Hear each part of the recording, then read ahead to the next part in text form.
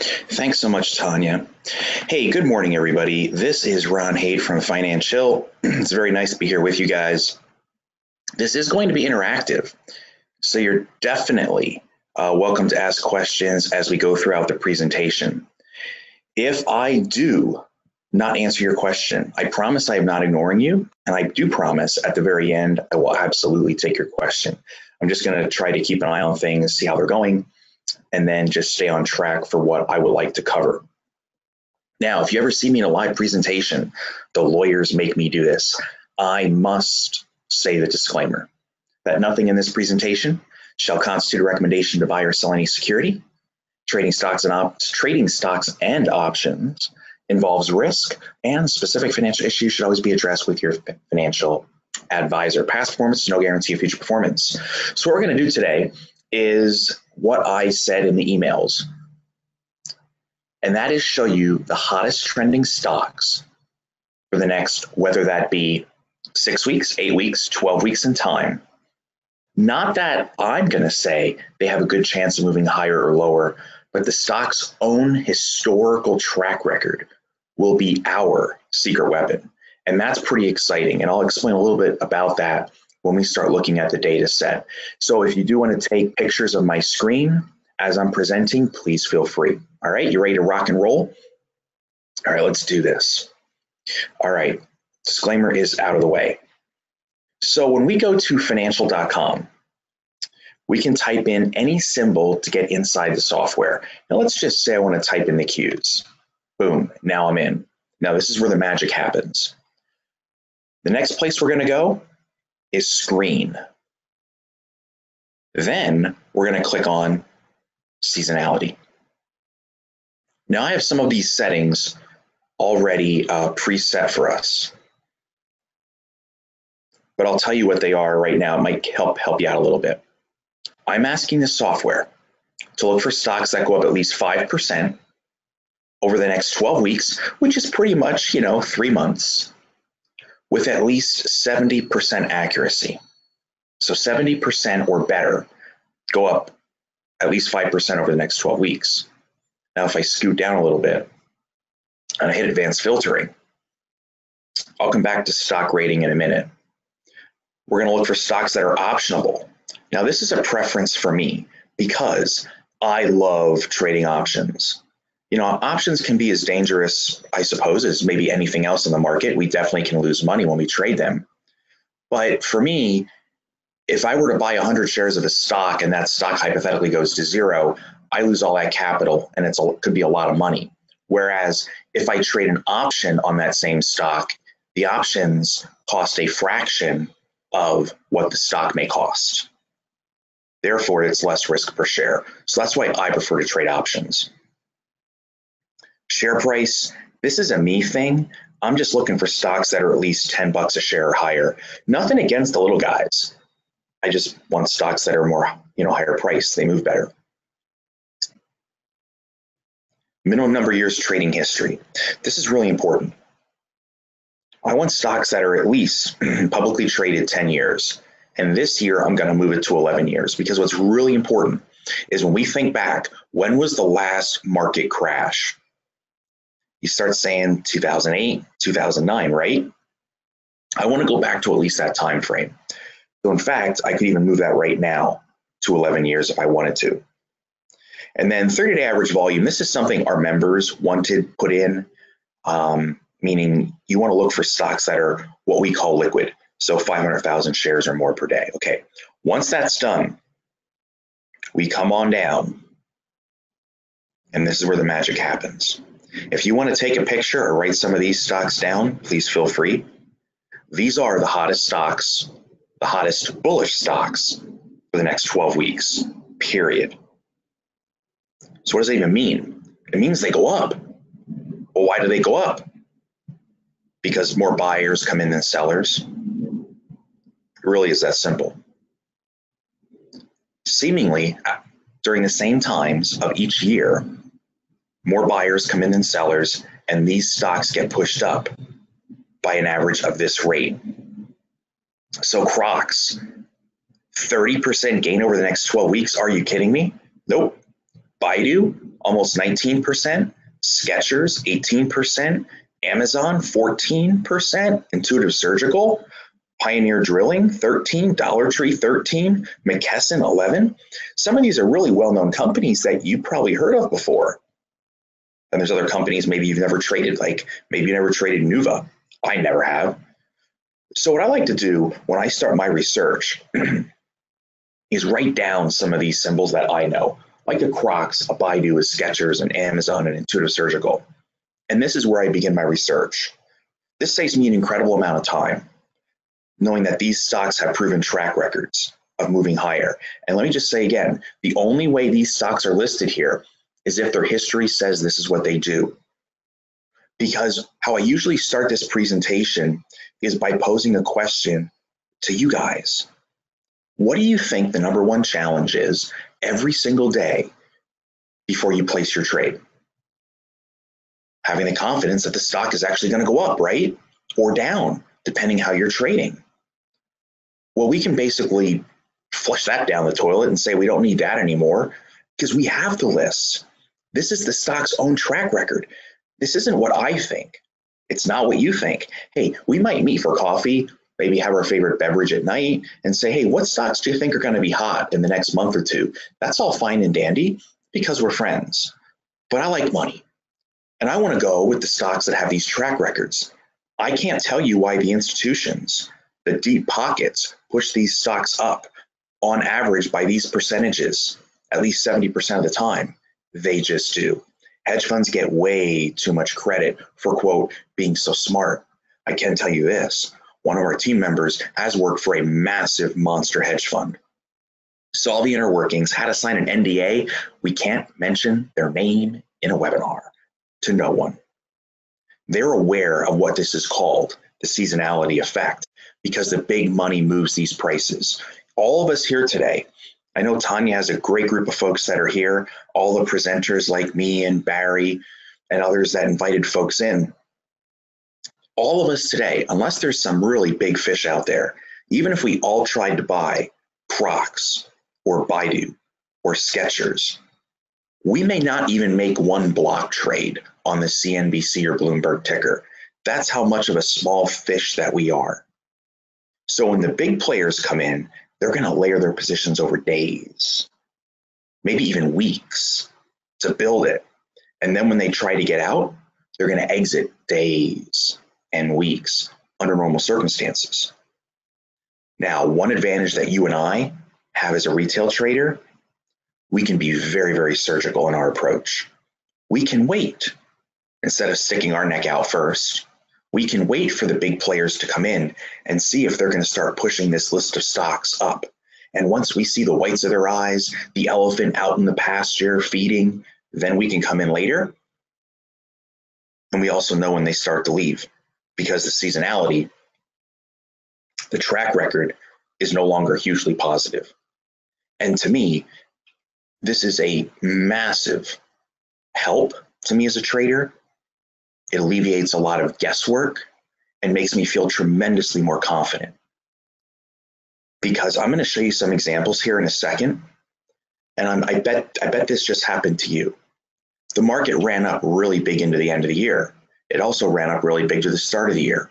How many of you guys said, okay, the weekend's coming, I'm going to spend hours and hours away from my family, try to find the best darn stocks to pay some bills?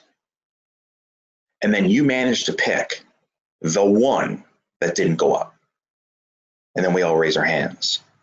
My question to you is, did you perform the seasonality check? Did you perform the financial check?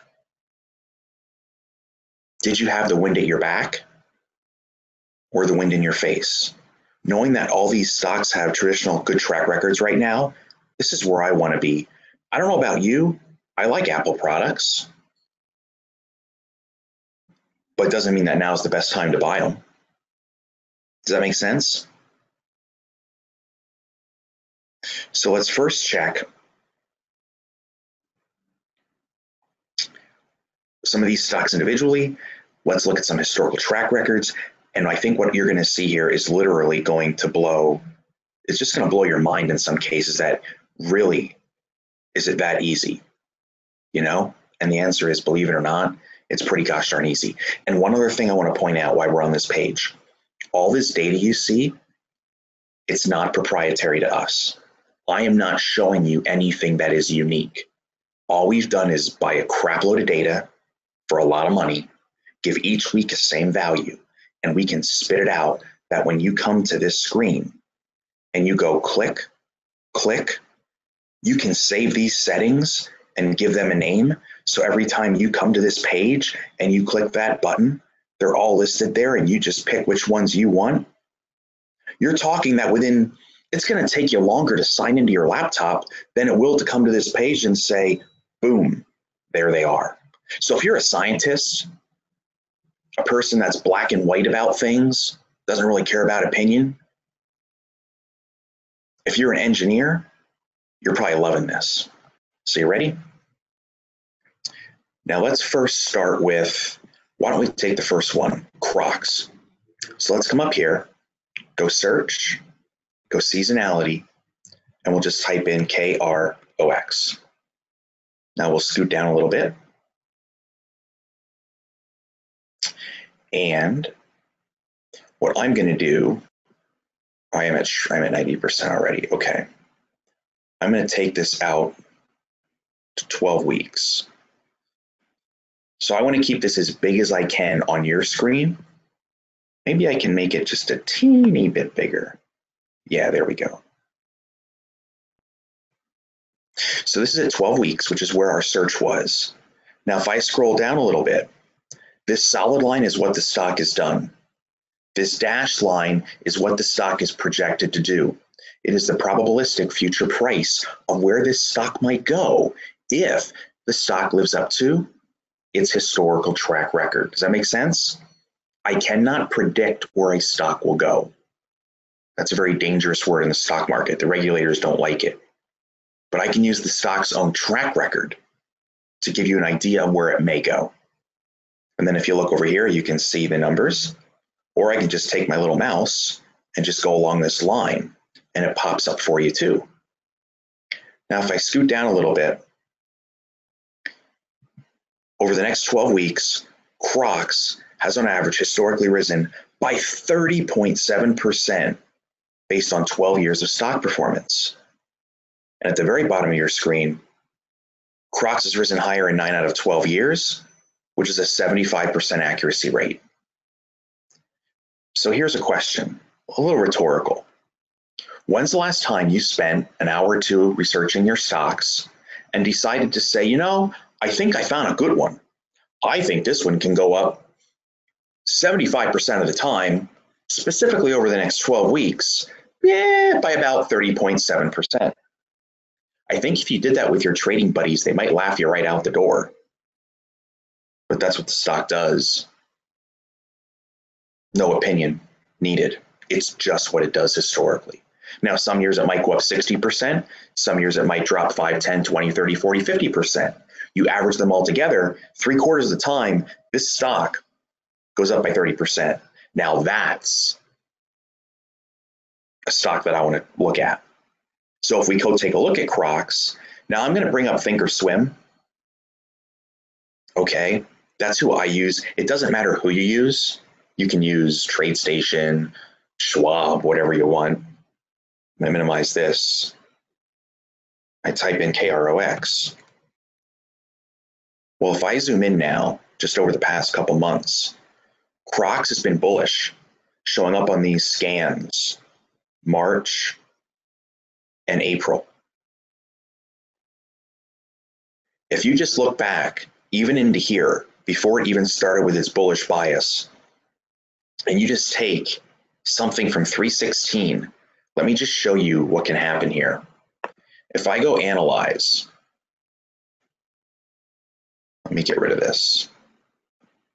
And we type in KROX. And I go back to 316 just to show you an example.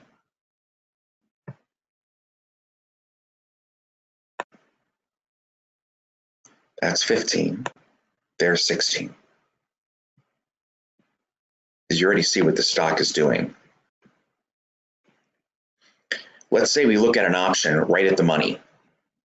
Now, I only have about 45 minutes today, so I'm going to have to go really, really fast. Normally, I can talk about this stuff for 2 hours, but I want to be respectful, make sure everybody stays on track today. Look at this. The stock was at 1487 even after that nice big up day. An at-the-money call cost $1.40. A 15 at-the-money call cost $1.40. If I go to today's prices,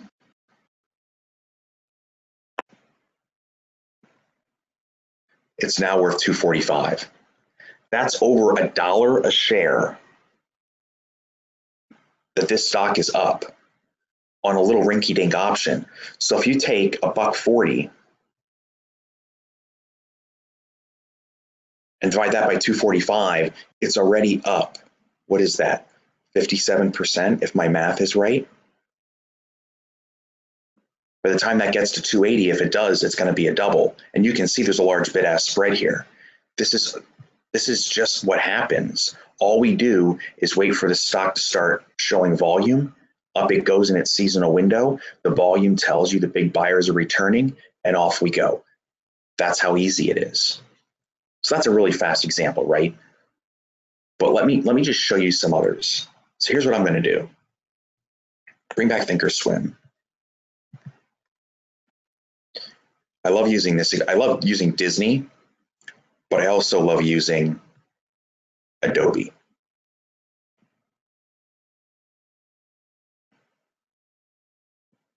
Okay, now the screen got really, really big. Here's what I want to show you.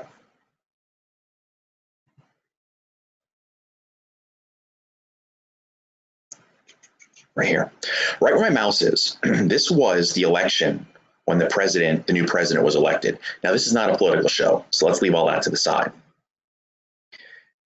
This was the election. Adobe jumped up, and then Adobe went down.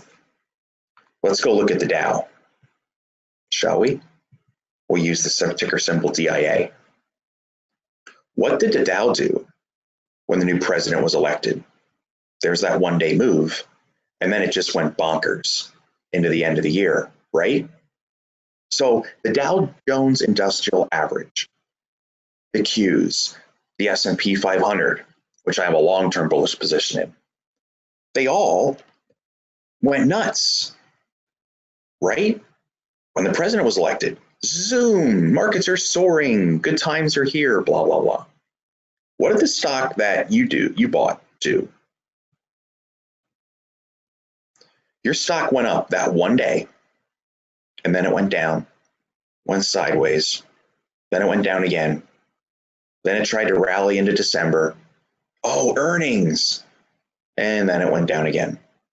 So let's get this straight. President's elected. The market thinks that's a good thing. Markets go crazy, crazy bullish. You pick a company that's been around forever, Adobe, makes a good product, and your stock went down. How many of us did that? We'd probably raise our hands and say, yeah, I've done that before. I managed to pick, my bad luck. I picked that one stock that never went higher. We've all been there. We've all done it.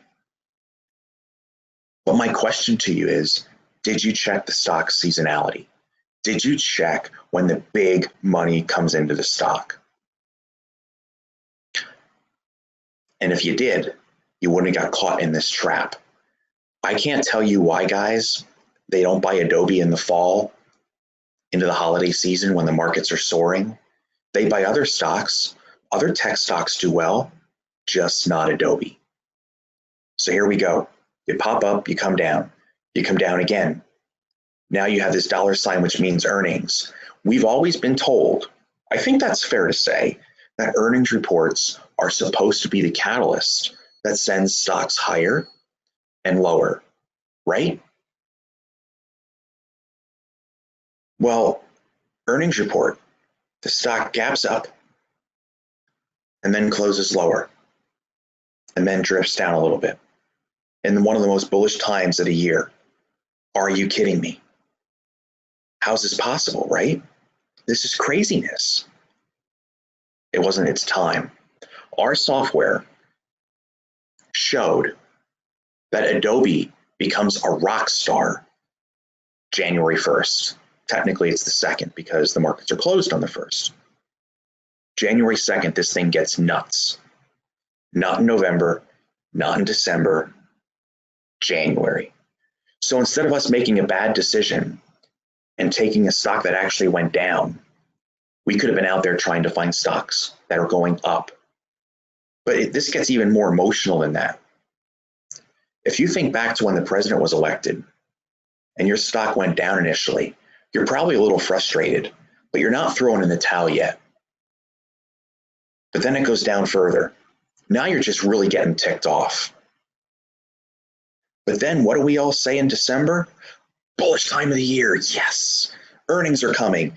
That's supposed to make stocks go higher, yes. And then it doesn't. At this point, you're probably going to do what? You're going to sell that stock at the end of the year. You're going to say, forget this. This was such a bad stock. I'm a terrible trader. I'm an idiot. I'm awful. We say bad things to ourselves, which isn't really fair. We're like, oh man, I'm the worst trader ever. And then you would have sold it and said, new year, fresh year, I'm going to make better decisions. Really? Didn't I tell you that January becomes a rock star period for Adobe?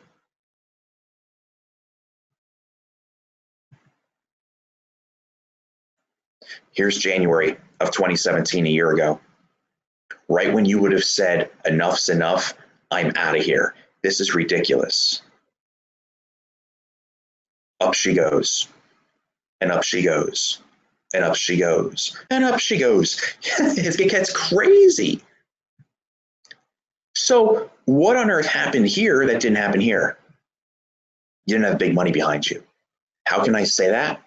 Because the seasonality is the big money. We can't make stocks move like this. We don't have enough firepower, enough money to put in there. The big money came in. Look at the volume spikes. Look at the volume spikes. Look at the volume spikes. Earnings, volume spike. This returned 200+%. I think it was up close to 290 or something on a long call at the money. 290%. And all you did was have to sit back and wait for the stock to close below the red line. Now the red line, just if you're curious, it's the 20-day exponential moving average, the 20-day EMA. It's a wonderful trend trading system. It's free on every brokerage platform.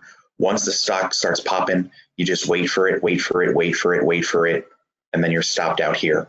Ironically, the stock went up another 10 bucks, but you can't always catch the tops.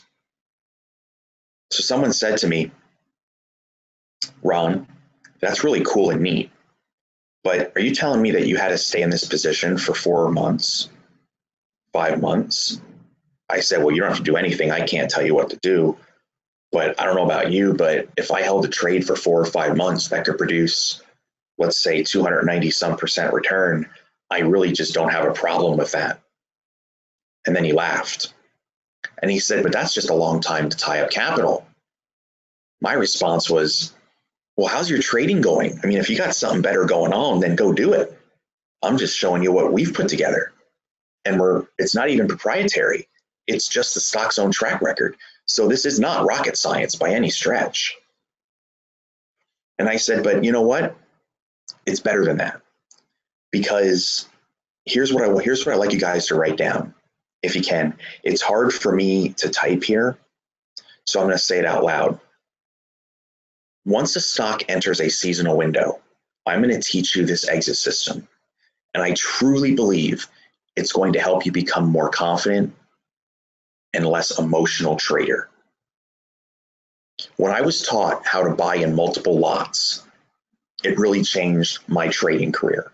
Psychologically, I think everything for the better. So instead of considering buying one position, just one long call, we're going to buy 3. The first long call is going to be sold when we can get a 20% profit. The second long call is going to be sold when we can get maybe 100% profit. Now we've pulled 2/3 of our trade off. And this part might blow your mind, but you're going to see this quite often at times happen within a month or two. So within a month or two, 1/3 or 2/3 of the trade is already closed. You only have that third piece, that single last long call open. And then you use the 20-day EMA as a trailing stop. When I got into the options market, into the stock market, I had no background. I worked in retail, never spent a day in college. I had no idea. You never taught finance in high school. I think they purposely don't teach us that. So, we end up just making bad choices and the banks make all their money or something. It is a bit bizarre how they don't teach us more about finance in school when it's, one of the most important things to learn in our life. But here's my point. We as traders are greedy. And when you were told what a long call option was, you were told two things: risk, reward. Risk is whatever you pay, you can lose. True. Reward was unlimited. It was infinity. All of a sudden, I like to say this, you saw leprechauns riding unicorns with buckets of gold. I want to win infinity. I want to make $1 gazillion, blah, blah, blah, right? Well, that never happens. Infinity's infinity. So here's how we solve that problem. Because as traders, we've all gone through these emotions. You see a trade that you've placed, make some money. You want to quickly sell it. And then as soon as you sell it, the stock keeps going higher and higher, right? This is how we can control that. If we buy here, first one's off at 20%, second one's off at 100%. Third one, now we can oink like the little piggy we want to be.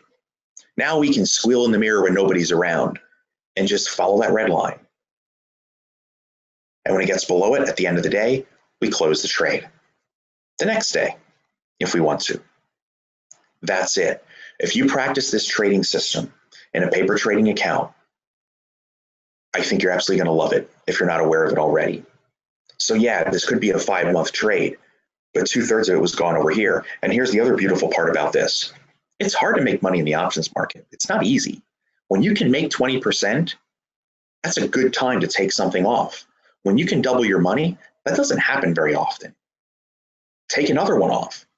That third long call is now technically risk-free because you've made enough money on the others to pay for that one if the trade works out. And if the stock starts going up and it doesn't work out and it rolls over, whenever it closes below the red line, the whole trade is closed, whether that be for a loss, partial loss, whatever it is. And as long as we don't risk more than we can afford to lose, we should be able to trade very, very confidently and unemotionally. So this is Adobe 2 years ago. Well, what did Adobe do this year? Well, funny you ask.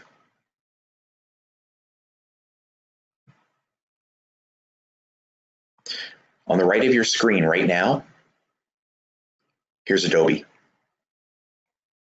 The stock had some good news in October, but I had told you before that November and December is just typically dead weight for Adobe.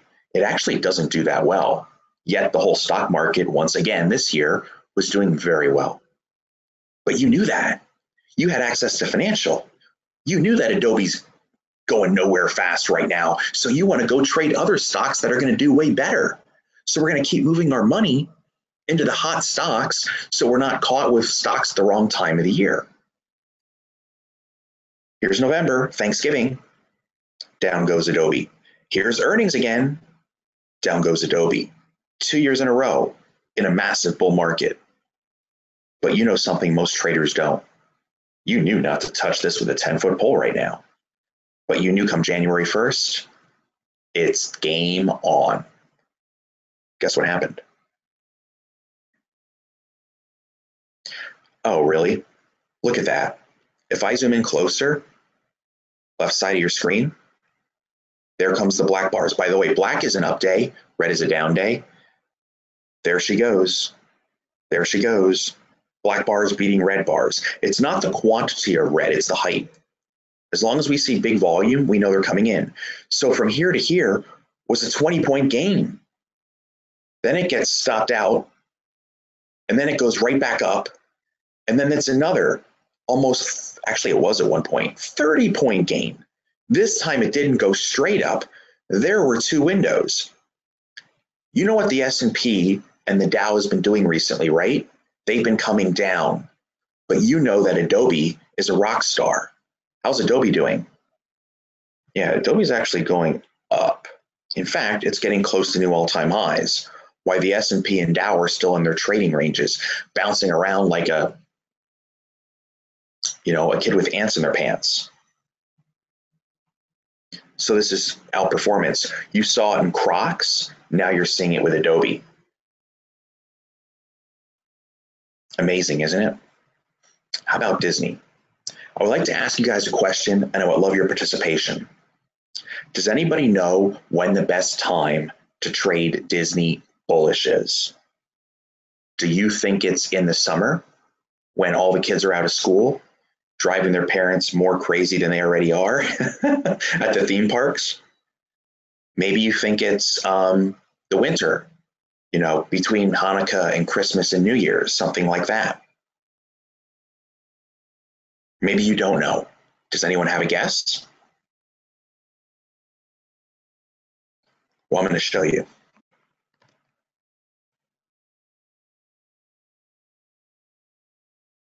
This is a 2-year chart of Disney. This is May of 2016, nearly 2 years ago. The summer, Disney goes down. The fall, it bottoms. Then it goes up. Once again in May, it goes down into the fall. October, November, it goes up. Now this year, look what's happening. It's also coming down. So what does that mean? I'll show you. We took the company Financhill public basically in October. And I didn't want my name associated because some of you guys might know my name from Market Tamer, which I'm a part owner in, and I'm also a part owner in Financhill. So I own 2 companies, but I didn't want my name associated with it. So we actually went to a colleague and a friend of mine, Steve Bigelow, and I took it to his people. I love Steve. I think he's great. He has great education. And I said, Steve, would you mind letting me demo this to your people? But you do it. I don't want to be there necessarily. He's like, sure. And then he said, Ron, you just know your software. Why don't you do it? So it was basically a closed invitation thing. So in October of 2016, I said, all right, gang, let's do this together. While Disney's in a downtrend, they're touting the fact that ESPN is just being terrible for ABC and Disney. It's ruining the brand, blah, blah, blah. I said, that might be fine. But did you know that Disney has an 80+% track record at times? And this company's been publicly traded over 4 decades. So that brings up the question, whatever happened 4 decades, 3 decades, 2 decades ago, how can that be relevant in today's market? My answer is, guys, the data is the data. Stop trying to overthink this. The money just comes in. It's what they do. It's the only way this works. I am not saying this works. The data says it works. Disney becomes a rock star in October, November. All you're waiting for is the volume to come in. The volume to come in. These turkeys were buying it ahead of the earnings report. They bought it after the earnings report. And what happened to Disney? It gets shot out of a cannon. Finally, it closes below the red line and we're out. Another 5-month trade. This was a 200+% gain again. Then this summer, right here. Well, first of all, let me back up. Now that you know the fall and winter is a great time to potentially be bullish on Disney. The wrong time, April and May. Be very, very, very careful. That's when the stock puts a high in. Earnings comes, but wait, the stock just had a good run.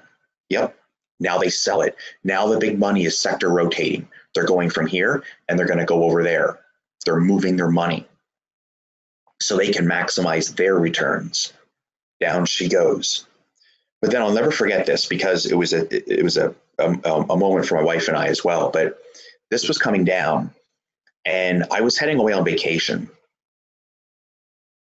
in August. I was heading to, my wife and I were going to Australia for 2 weeks. So I was going to be basically just off the grid for 2 weeks, just taking a chill. And I did a webinar for all the members at Financhill.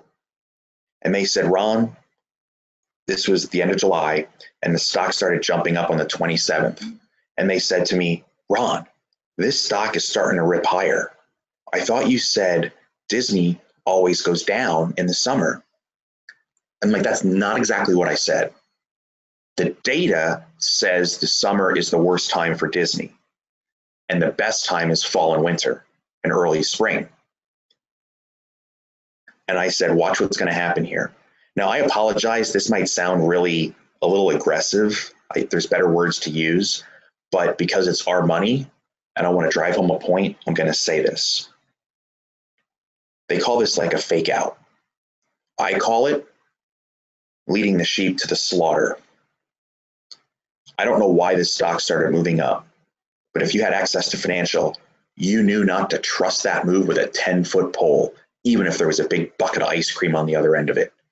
You were way more informed than that. You knew that these little buggers might be trying to drive this stock up, but you know darn well you better walk away from this and not touch it, because this thing is probably going to go down. This is not when Disney is good. Look what happened. They lured all those sheep in and just stole their money, and down it goes. You were never part of that because you had access to the data. Instead, maybe you're on vacation too, or you're going to trade other stocks that are bullish in the summer. You're just not trading Disney. When do you trade Disney? End of October, beginning of November. Look at the volume again. 2 years in a row, just the 2 years I'm showing you. Pop goes the weasel. Volume spikes in front of earnings as if they knew what was going to happen. Pulls back, goes up, pulls back, goes up. This was another triple-digit gain. Where were you stopped out? January 30th. Now, I use this example on purpose. Usually, October, November to April is fantastic. But then you might say, Ron, what if this is the 1 year? Maybe it doesn't quite work out like the averages suggest. My answer to you is, that's the beauty of the red line. When you get below it, you're done. And then you miss all this nonsense. So did Disney work 2 out of 2 years? Yep. Did it work exactly the same? Nope. Were there triple-digit return potentials? Yep. This one just ended early, and now we just walk away and go find something else. I want to show you something. One last example, because Tanya is going to drop a link for you guys for an absolutely free trial here in about 1 more minute. This was this past October, November, and December. Netflix went nowhere for 3 months. What did the stock market do? Yeah, it went higher again. So could you imagine if you happened to be the unlucky person to pick Netflix and Adobe for the last quarter of the year, and you didn't make any money? You might have lost money. And then you sell them only to find out you just bought them at the wrong time. Netflix goes bonkers, crazy bullish in January. And look what it did. It literally waited until the new year began. It jumps, red line, and jumps.